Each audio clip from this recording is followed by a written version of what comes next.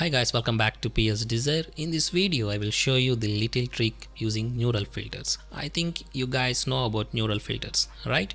If you don't know about it, no worries. These filters are an exciting feature that can truly transform your creative process. While most people primarily use them to enhance and manipulate images and photos, but guess what? Did you know that you can also apply these filters to the text?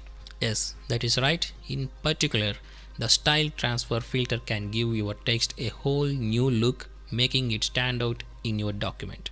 So let's dive into how you can use this to achieve this effect. First, you need to have your text ready. Simply type out what you want in your document. Make sure it looks exactly how you want it. Once that's done, it's time to navigate to neural filters. To do this, go to filter menu and from there select neural filters.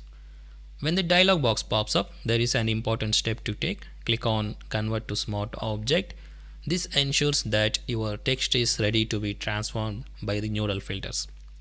Now that your text is set up as a smart object, you will be taken to the neural filter workspace. Here you will see a range of options, but the one we are interested in is style transfer. If this is your first time using it, you might need to download it first, but don't worry, it's quick and easy process. Once style transfer is activated, you will see two categories of presets to choose from. One artist styles and another image styles. These presets will apply different visual effects to your text, allowing you to get creative with how it looks. Again, some of these presets might need to be downloaded before you can use them, but it's well worth it for the variety of styles they offer. After you have selected the preset that you like, the magic happens. The style transfer filter will apply the chosen effect to your text, transforming it into something truly unique and eye-catching. Experiment with these different presets and see which one suits your project best. And here these settings to help you get the most out of your neural filters experience.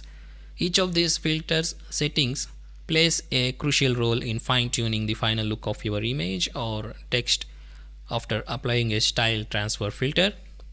This slider controls the intensity of the style effect applied to your image or text, and style opacity. This setting lets you control how transparent or opaque the style effect is.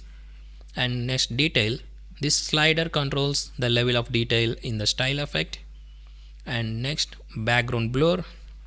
This setting is especially useful when you want to create a depth of field effect or simply want to isolate the subject of your image or text.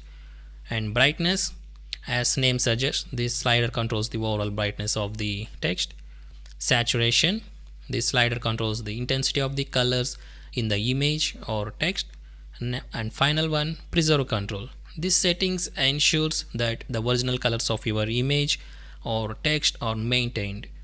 Even after applying the style effect, it's particularly useful when you want to keep the color scheme consistent with the rest of your project design.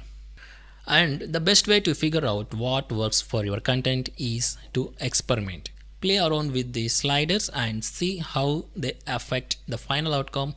With a little bit of trial and error, you will soon find the perfect combination of settings to make your content stand out.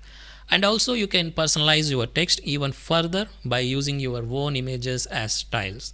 Let me show you how to use this awesome feature. First, locate the custom tab in the style transfer settings. Once you are there, you will see a folder icon. Click on it and it will open a file browser window. This is where you can select any image from your computer that you would like to use as a style. So go ahead and choose the image that best suits the look you are going for. Now, once you have selected your image, the style transfer filter will automatically apply the style from your chosen image to your text. You will see the text transformation right before your eyes, taking on the characteristics and qualities of the image we have selected. It's really that simple. But wait, there is one more step to make sure your changes are confirmed and saved. Navigate to the output settings and choose Smart Filter. This ensures that the style transfer is applied as non-destructive filter, which means you can easily tweak or remove it later if you need to. Once you have done this, click OK to finalize the settings.